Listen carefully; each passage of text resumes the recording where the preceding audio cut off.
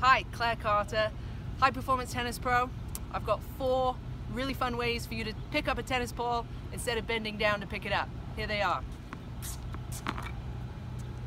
Put the racket and the ball next to each other.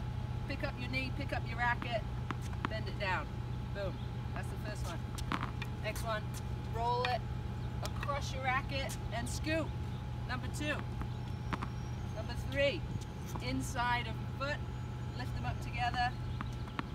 And last one, probably the hardest, bounce the ball and stand up. So on this one, you want to tilt the racket a little bit, hit it hard on the first one, and then hit it soft.